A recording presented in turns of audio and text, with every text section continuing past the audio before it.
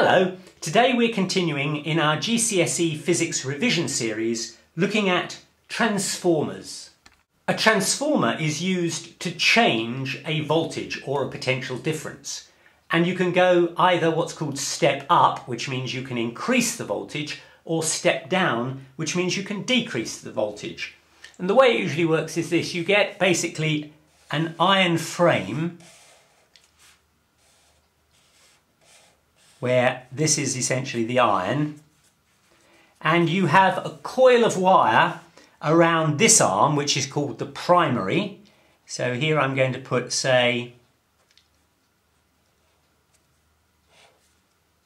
some coils around the primary, and this end, which is called the secondary, I also put some coils around that, but not the same number, a different number of coils.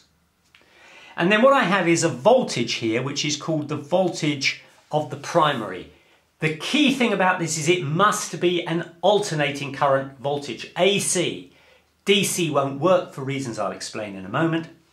And you get out of this side the voltage of the secondary, and that's what you want, either stepped up or stepped down, depending on whatever you need.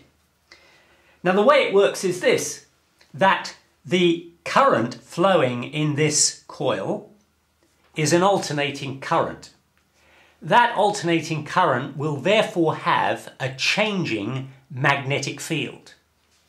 That magnetic field, because it's now in the presence of this iron core, that magnetic field gets transferred through the magnetic core. So the magnetic field caused by the current that's flowing in this wire, which is the current in the primary, causes a changing magnetic field because the current is changing.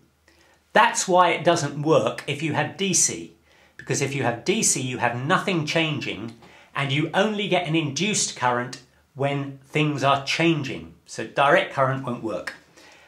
Alternating current equals changing field. That changing field is transmitted through the iron. So now you've got just an ordinary cable which is in the presence of a changing magnetic field. And we know that from that you'll get an induced current, which we will call IS, that is the current in the secondary. Now let's suppose the number of turns, the number of coils in the primary is NP, and the number of coils or turns in the secondary is NS, then I can tell you that the voltage in the primary divided by the voltage in the secondary is equal to the number of turns in the primary divided by the number of turns in the secondary. It's really as simple as that. So here's an exam question. Let's suppose that the number of turns in the primary is 80, that the number of turns in the secondary is 1600, so quite a lot more, that the voltage of the primary is 500 volts, and remember it has to be AC, otherwise it's not going to work, and the question is, what is the voltage in the secondary? In other words, what is the output voltage that this transformer is going to deliver? Well, we'll take this formula here, and you need to be able to manipulate formulae like this. You need to be able to flip them round. And if you flip this round, you'll find that Vs, which is what we want, is equal to Vp times Ns over Np. This is a kind of mathematical skill you'll need in algebra, really. You need to be able to take a formula like this and be able to rearrange the equation for the actual value you're trying to find. So Vs is Vp times Ns over Np, and we know all of those. Vp is 500 volts, Ns is 1600 turns, and Np is 80. So Vs, the voltage in the secondary, well, 80s go into 1600 20 times. 20 times 500 is 10,000. So you'll see that we get an amazing 10,000 volts out of our transformer. for which the input voltage was 500 volts. So that's clearly a step up transformer. We got a greater voltage out than the voltage we put in. Here's another exam question. Suppose the number of turns in the primary is 80, which is what it was before, but the number of turns in the secondary is now only 40, and the input voltage as before was 500 volts, and it has to be AC. What now is the secondary output, the voltage output? That is, what is this transformer actually going to deliver for you? Well, once again, you need to take the basic formula we've already got, Vp over Vs equals Np over Ns, rearrange it again for Vs. So as before, that's going to be Vp times Ns over Np, exactly what we had before. But now that's going to be Vp, which is 500, times Ns, the number of turns in the secondary, which is 40, divided by the number of turns in the primary, which was 80.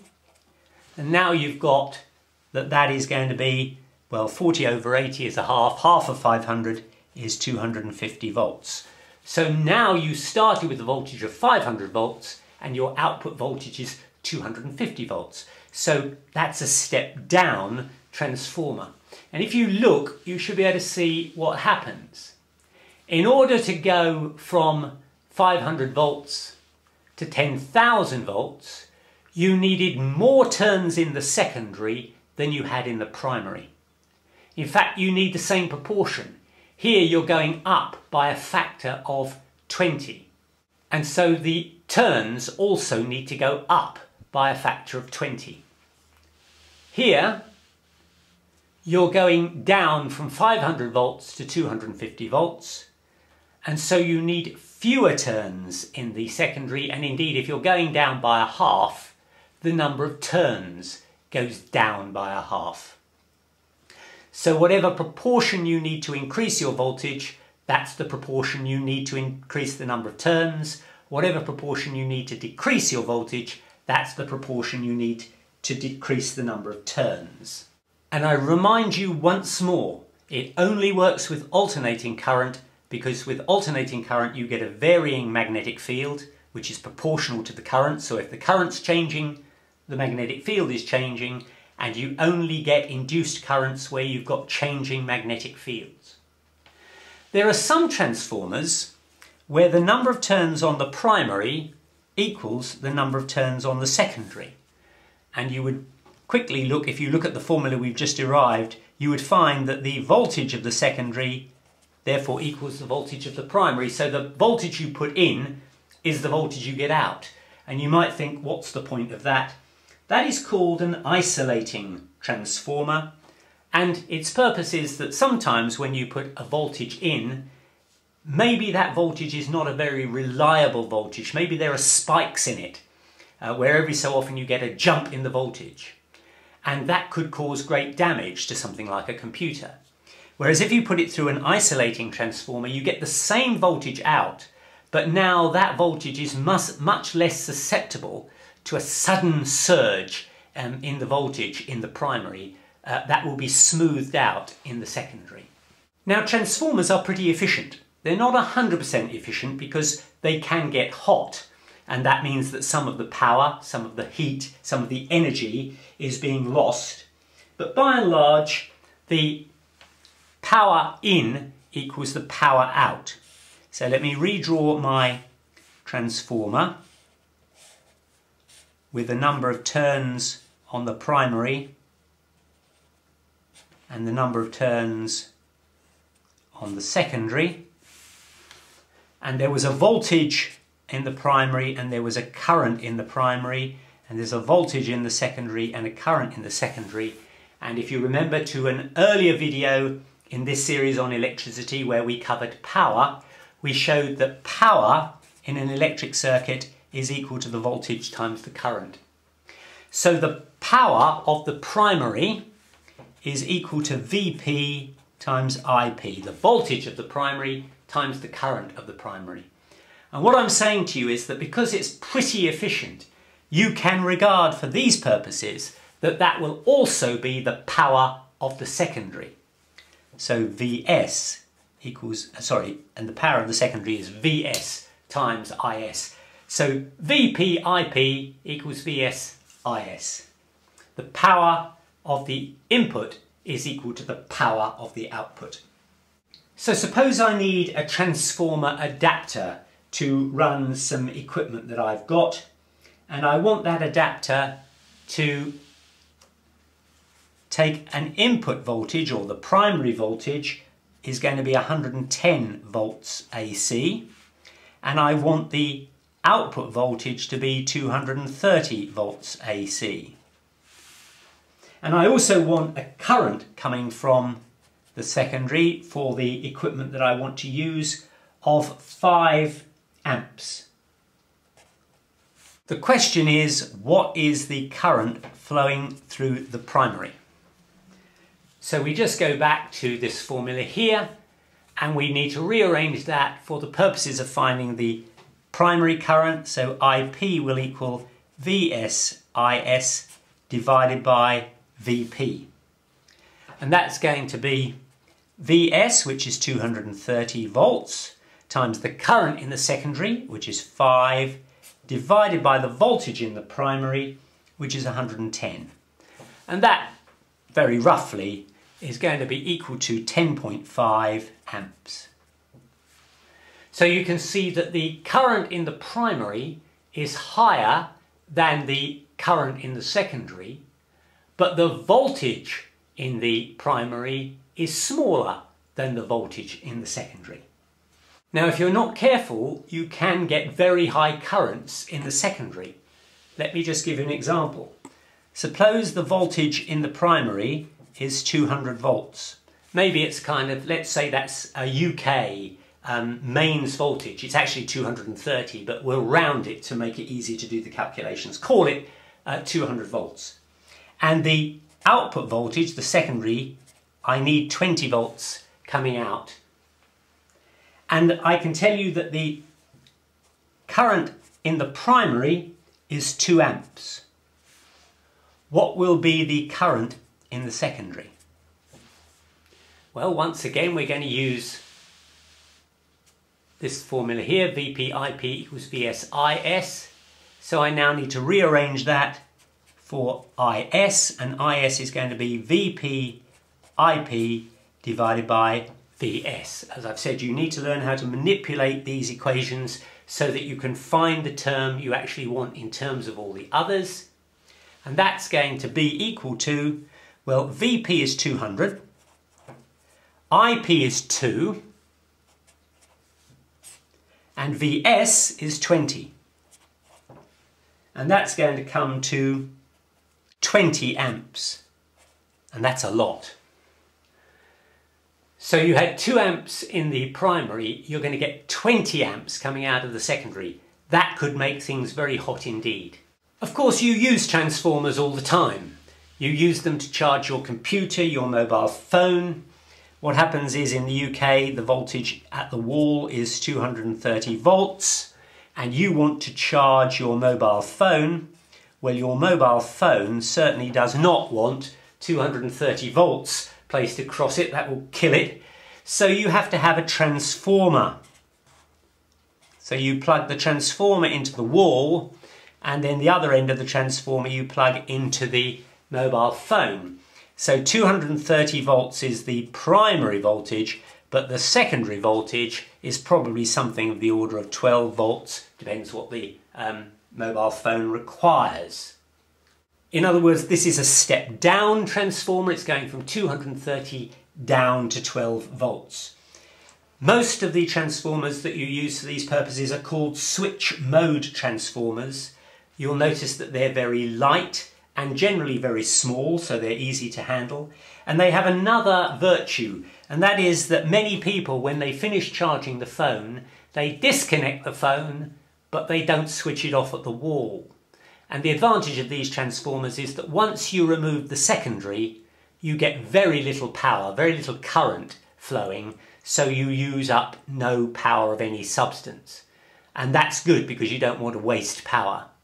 So if you do just take your phone away but inadvertently leave the transformer plugged in, it doesn't use much power. But of course, good practice tells you that it's always a good idea to disconnect the transformer from the wall. So here now is the exam question on transformers. The voltage in the primary is 240 volts. So in other words, it's the mains voltage in the UK. And of course, I remind you, it's alternating current. The voltage that I want coming out is 12 volts because I want to charge my mobile phone, and I need a current from the secondary, an output current of just 0.5 amps. And I can tell you that there are 60 turns on the primary. The first part of the question is, what is the current flowing through the primary? So now I need the fact that the input power, V times I, is equal to the output power, Vs times Is. I need to manipulate that equation to get what I want. So Ip is Vs Is divided by Vp, which is Vs is 12, Is is 0.5, Vp is 240, and that's going to be equal to 0.025 amps.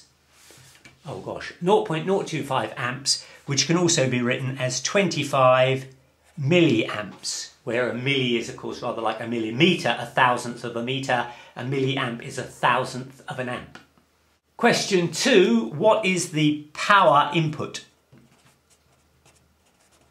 Well, since the power input equals the power output, I could do it either way, but the power input of course is just going to be VPIP, because that's the power of the primary, and that's going to equal VP, which is 240 volts, times IP, which I just calculated is 0.025 amps. So that's 240 times 0.025, and that equals, power is in watts of course, that comes to 6 watts. Let's just check, because the power input should equal the power output. So that will be VSIS, the voltage and the current of the secondary. The voltage of the secondary, we said, was 12 volts, and the current in the secondary is 0.5 amps. So that's 12 times 0.5, and that's 6 watts. So it works both ways. And the final part of the question is, what is the number of turns in the secondary? We were told that the number of turns in the primary was 60. So the equation we're going to need here is that the voltage in the primary divided by the voltage in the secondary is equal to the number of turns in the primary divided by the number of turns in the secondary. We need to manipulate that equation to get what we want, which is NS. So NS is going to be NP times Vs over Vp. The number of turns in the primary, let me just show you what that was again. It was 60. The relative voltages are Vs is 12, Vp is 240. So remembering that, we've got that NP is 60, Vs was 12, Vp was 240, and that's going to be 60 times 12 is 720 divided by 240. That is going to be 3 turns. So there were 60 turns in the primary, but only 3 turns in the secondary. And that makes sense, because if you look, you're actually stepping down the voltage by a factor of 20, from 240 to 12. And consequently, you have to step down the number of turns by 20. So if you have 60 turns in the primary, step that down by a factor of 20. 60 divided by 20 is 3 turns.